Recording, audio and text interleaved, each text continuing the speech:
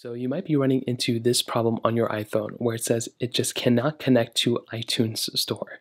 Now, what does this mean? Well, this can happen for tons of different reasons, but I just ran into this on my iPad out of all devices, and it was a very weird thing because the prompt was so annoying and it just wouldn't go away. I had to actually restart my phone in order or my iPad to actually, fix it.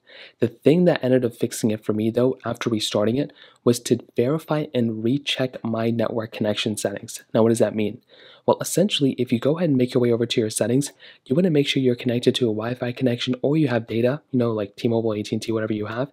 And then you want to try just opening up, certain, app stores or certain websites that require internet connection.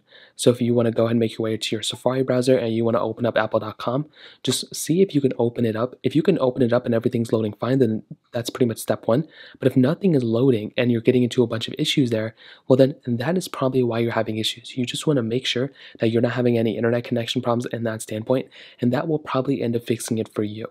Now, let's say for some reason you are able to open up Safari and there's no issues there.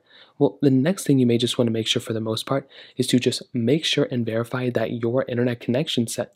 The next thing I'd recommend doing is making sure that you're logged into an iTunes account. So if you go up here and you go into iCloud right here, you want to make sure you're logged into an account, make sure that you're able to click up there and it doesn't prompt you to type in a password or anything like that. Maybe you forgot to type in your password when you were opening up the iTunes store. That can also be a problem that sometimes happens. Now, another thing I would recommend doing at this point too is to update your iPhone. So go inside of your iPhone settings right there, scroll down into General, which is right here. And what you want to do is you want to click on Software Update. So what you want to do at this point is once an update is available like this, go ahead and download and install that update just like so. Go ahead and click on Agree.